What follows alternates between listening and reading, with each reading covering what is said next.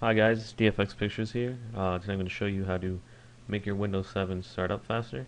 Now the first thing you're going to do is go to your start button, look up msconfig, open it up, go to boot, advanced options, click the box right here and you want to choose the max amount of processors you can to help start up Windows faster. Then you're going to hit this box and choose the maximum amount of memory possible. And that's pretty much all you really need to do.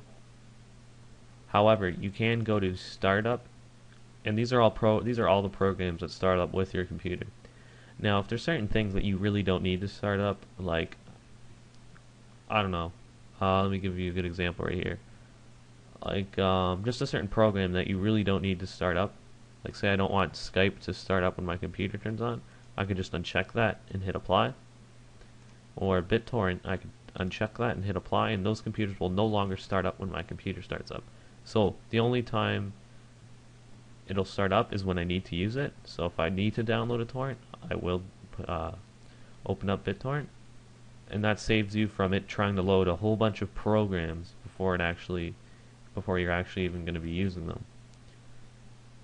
That's pretty much all you guys really need to know. Just a basic tutorial to show you guys how to start up your computer faster.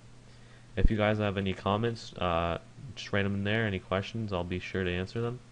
Like always guys, please comment, rate, and subscribe. It helps me out a lot. Thanks for watching guys. Bye.